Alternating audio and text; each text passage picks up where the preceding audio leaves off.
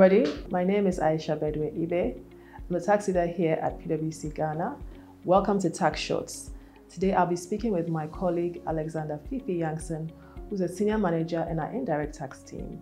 And today we are talking about the E-VAT invoicing system. So Alex, as I like to call you, you're welcome to today's discussion. Thank you, Ayesha. So as we just start off, let's just go right in. What is the whole E-VAT invoicing about? Okay, so when it comes to the E-VAT invoicing, the Ghana Revenue Authority, as we are aware, the Commissioner General has been given the mandate to prescribe the form that tax invoices should take. This is expressly provided in Section 41 of the VAT Act. Now, what has happened is that over time, since the VAT Act came into force, the Commissioner General has had this method of providing pre-printed hard copy VAT booklets from which taxpayers are allowed to issue their invoices. And then a few taxpayers are given a special dispensation through which they are able to issue their own system-generated invoices. Now, GRA is moving totally, and Ghana is moving totally from the VAT pre-printed booklet into an electronic form of issuing tax invoices.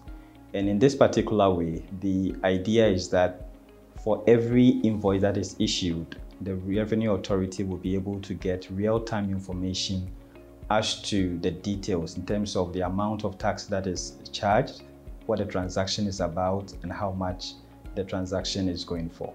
Great. So immediately I say this is good news. Good news on the side of the GRA because, of course, they have access to information real time and there's transparency, but also for the taxpayer because then they don't have to spend so much time writing paper invoices, keeping paper records, and they can keep everything digitally, right? So this is good news. Yes, it is good news. Okay. In addition to what you have already mentioned, with the taxpayer going with the E-VAT invoicing, certain disputes that taxpayers used to have with the Revenue Authority, such as in cases where they couldn't find the original hard copy invoice, the Revenue Authority saying that they cannot accept photocopies. This will hopefully be a thing of the past, because with the QR code and the security features of the E-VAT invoicing, the authenticity of any invoice can easily be checked against GRA's own database. So some of the losses that taxpayers have made because they couldn't find original hard copy invoices will be a thing of the past. Okay, wonderful. So obviously this is the whole systems change. So I foresee a few challenges on the side of taxpayers and perhaps the GRA as well in terms of merging the systems. What do they have in place to deal with that? Okay, so first of all, GRA seem to have thought extensively about this. So they have about 4 different models that a taxpayer can subscribe to. And it depends on the nature of the taxpayer's business, the level of complexity, the frequency of billing of the taxpayer. So whatever kind of business a taxpayer has, there's a solution that more or less would work for the taxpayer. So in doing that, the GRA has tried to anticipate the needs. In addition to that, GRA has a dedicated contact line where taxpayers who are having issues can contact them. In addition to that, they've also put together a dedicated WhatsApp number where taxpayers who are on the E-VAT invoicing system but who are encountering challenges can easily reach out to the GRA to have their problems addressed. Okay, so it all sounds pretty comprehensive. A lot of planning and preparation has gone towards that, which is good news all around for everybody involved. What are some of the other key things you think people need to be aware of where this is concerned? Okay, so one of the key things people need to be aware of is that they have to immediately get on board. When the law was initially passed September last year, the timeline that was given was a whole year. And then after the year, if need be, a taxpayer could ask for an extension of up to 3 months. But that provision, which gave a year with an additional extension, has been taken out of the law.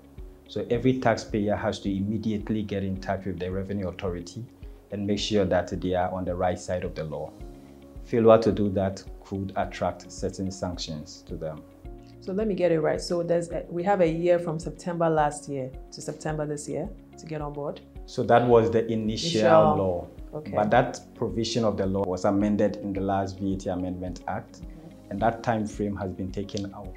So effectively, every taxpayer is required to get on board immediately. So there's no end date, deadline, grace period. It's immediate. It's immediate. I just want our viewers to be very clear on that. So it's immediate. Yes. All right. So everybody should just immediately talk to their local tax office and get on board as soon as possible. Yes. Okay.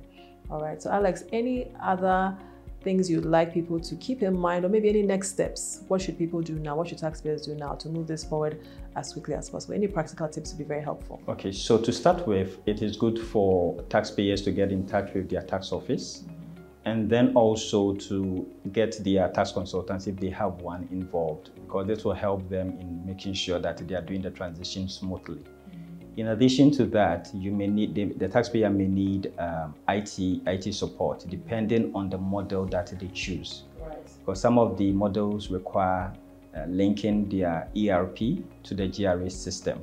So depending on the model that the taxpayer chooses, the taxpayer may need IT support. So it's good for taxpayers to start the process early so that they do not find themselves on the wrong side of the law. Okay. This is good because this is VAT affects everybody, and so it's a lot of change, and I think we need to embrace that change to be on the right side of the law and to help our country move forward. Alex, thank you so much for that overview. It's been great talking to you. Is there anything else that you want to say? Is there anything we are forgetting? Because it's a very important topic, and I want us to be leaving the right messages to our audience. Currently, maybe you may not have signed up to the E-VAT invoicing system. But remember that in order to be able to claim input VAT, you need to have a valid tax invoice. To know that whether an invoice that you have received is valid, it needs to have a QR code that is provided from the GRA certification. In addition to that, it will have a timestamp. It will also have an SDC signature, which is a 16-digit number, alphanumeric signature separated by dashes. All these features go to authenticate the validity of the invoice that you are receiving. So when you receive an invoice from a supplier who says that they have been moved onto the certified invoicing system, make sure that you verify to see all these details, or else you may risk having your input tax denied. Also, when you are in doubt, you can always scan the QR code and authenticate the validity of the invoice directly from the GRA's website. Okay, good to know. Great tips. Thank you. Thank you. Thank you for joining us. My name is Ayesha Bedwei. I'm the tax leader here at PwC Ghana. And today I was joined by my colleague, Alexander Fifi Yankson, who's part of our indirect tax team. He's a senior manager in that team. And today we discussed the new E-VAT invoicing system. Thank you for watching. See you on the next episode. God bless.